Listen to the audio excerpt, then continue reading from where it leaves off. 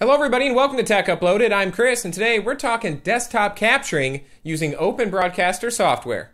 Okay, so if you're already familiar with Open Broadcaster software, or OBS for short, then this probably isn't your video because you probably already know how to do this. So you can go and move on, that's okay. However, if you're new to desktop capturing and you want a nice, free, and flexible piece of software to be able to capture videos for tutorials or walkthroughs or something like that, then this is your video because I'm going to show how to capture your desktop using OBS, as well as how to capture your desktop's audio, as well as hooking up a microphone so you can capture your voiceover or maybe something else going on in the room. And then a neat little trick I like to use to be able to capture your video for your desktop capture and then capture your audio for your voiceover on separate devices, such as a field recorder. So let's take a look at OBS.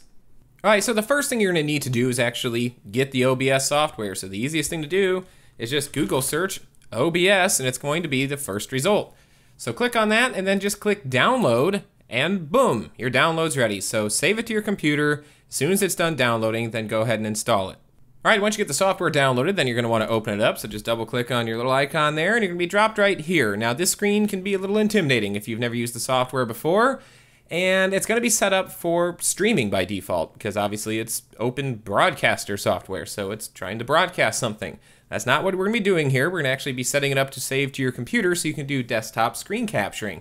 So you need to change a few settings to get there. The first thing you want to check is make sure that it has created a scene called Scene, which it should do by default. If it doesn't, just click Add Scene, and then it'll pop up a window and just hit OK. Next thing you need to do is go in here to Settings, and what you're going to want to do is jump down here to Broadcast Settings. It's going to be on live stream by default, but you want to change it to file output only. Now mine's already set to my default save location, which is my secondary drive in my video folders in a folder called Captured. And then showing that it is going to name it Screen Capture. Now for every new capture you take, it's just going to add a number after that. So Screen Capture 1, Screen Capture 2, and on and on. You can also set your hotkeys here. So you got your streaming hotkey and your recording hotkey, but you can also just hit it from the window as well. So that's how I usually do it, for at least for desktop capturing. The other thing you want to go in and check, and you're going to want to save changes to that, make sure your video adapter is selected. So in my case, that's the GTX 780. And this is very important. Take a note at whatever monitor you're capturing, you want to make sure that this matches that resolution. If it doesn't, your mouse pointer is not going to land on the things that it should, and things are going to look a little bit wonky. So make sure that's set. In this case, 1920 by 1080 is correct, so that's what we're going to go with. I like to keep it at 30 frames per second. The reason I like to do this is when I go into Premiere and I'm editing in my timeline, I have a 30 frame per second timeline. That helps me be sure that I'm not losing frames and the audio isn't getting out of sync, which can happen. Then for encoding, this is going to vary from system to system. So I have used QuickSync before. It's not an option right now because I actually do not have the onboard, the IGP, the integrated graphics processor on my i7 chip enabled. I'm only pointing to my 780. If you do have that turned on, you can use QuickSync.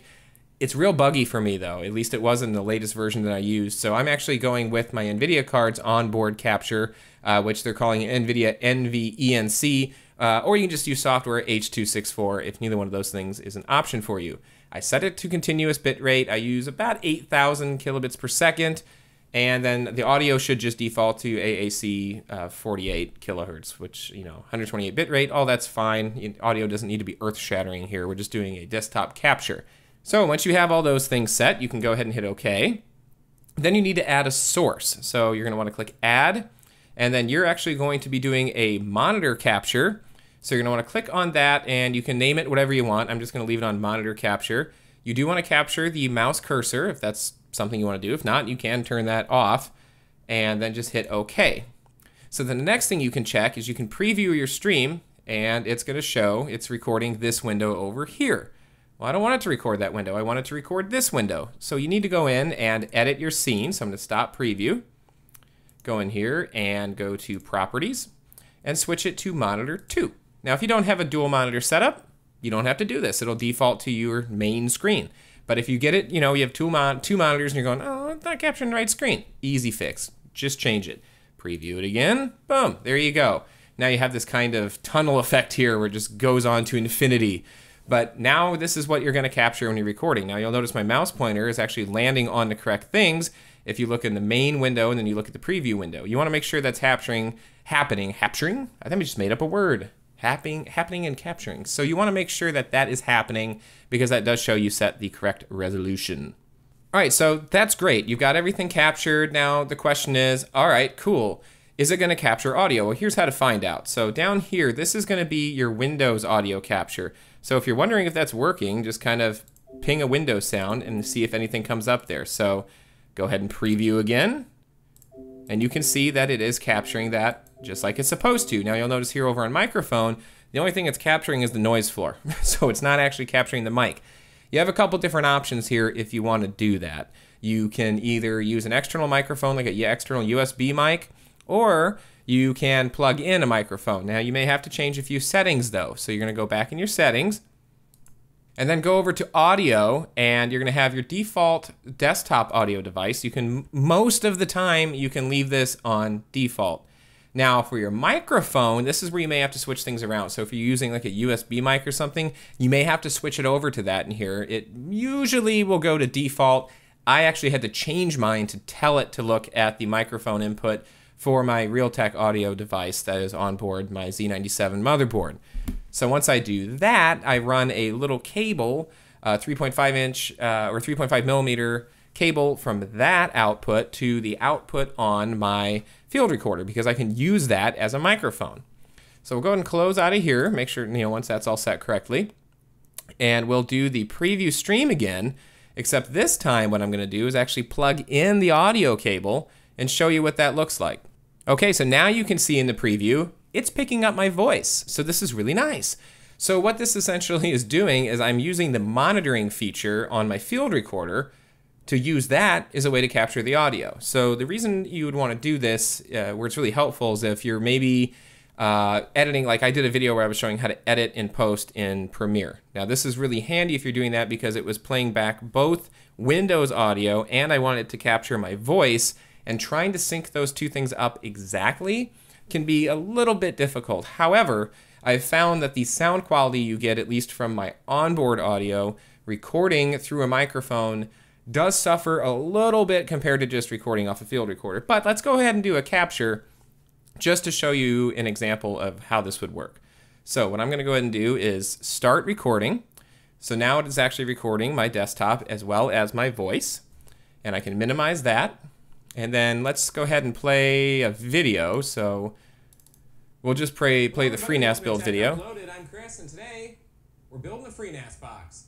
Right, so you can see it's capturing both me talking through Windows audio as well as my microphone. Storage as I'm using at this point in time with all the videos and everything else that I'm doing. So that's one way to do it. You do have other options though. So we'll go ahead and stop recording, and I'll show you that that did actually dump that file into videos, captured, and it called it screen capture. So now it is actually recording my desktop as well as my voice, and I can minimize that. And then let's go ahead and play a video. So we'll just play the FreeNAS build video. I'm Chris, and today we're building a FreeNAS box. Right, so you can see it's capturing both me talking through Windows audio as well. All right, so one thing you may want to do is if you are actually playing back a video like that, you could hear that it was creating a little bit of an echo because it was picking up both sound sources, the microphone as well as the Windows audio.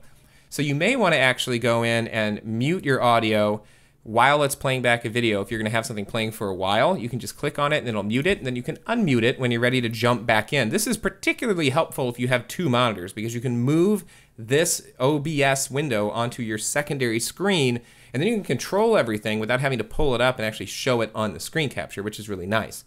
Now, another trick that I like to use, and I do this one a lot, is if I don't want to run the cables from my field recorder to the computer and plug into the microphone jack and go through all that stuff, I just want to do a quick desktop capture, and I don't need it to be really meticulous about being exactly on point. And maybe I'm using my AKG Phantom Power, really nice voiceover microphone, and I know that I'm going to lose some quality by going in through the OBS software, going through my microphone jack on the computer. I can say, all right, I'm going to bypass doing it that way, and I'm just going to record directly into the field recorder, get the best quality sound I can, and then sync up and post. And there's a really easy trick I like to do for making that extremely easy to do, and that is to just get real quiet for a second, get the mouse pointer right up near the top of the screen, And let's preview stream so you'll see what it looked like. And then I do this. Marker. And you notice what I did? I jumped the cursor to the top of the screen at the exact time I said marker. And I was quiet right before and right after I did it so that I'll be able to spot that spike in the waveform when I'm in Premiere. And then all I got to do is scrub the video to right when this happens, make sure that marker is said when that happens, and boom, I've got a very rough audio sync. This is kind of the equivalent of clapping when I'm on camera to do the audio sync that way, except it's doing it in a more visual way since Windows isn't actually making any sounds for me to sync up with the field recorder itself. So this is a nice little cheat for if you want to just bypass doing the audio capture through the software. It's a little bit more work, but I mean, not really. And for me, it's a lot easier and just a lot more convenient because I have better control over how my audio is actually going to sound. So there you have it, desktop capture using OBS as well as capturing audio from various audio devices. You have tons of flexibility with this open source software package. We only just scratched the surface of what you can do with OBS, but I do find this to be the easiest way to do desktop capture because once you have it set up, it's super quick and easy to just get it up and running and get your work done. So if you found this video helpful, please go ahead and click on that subscribe button. You can also follow me on Twitter over at Tech Uploaded. And you know what? Don't be a stranger. Check back soon.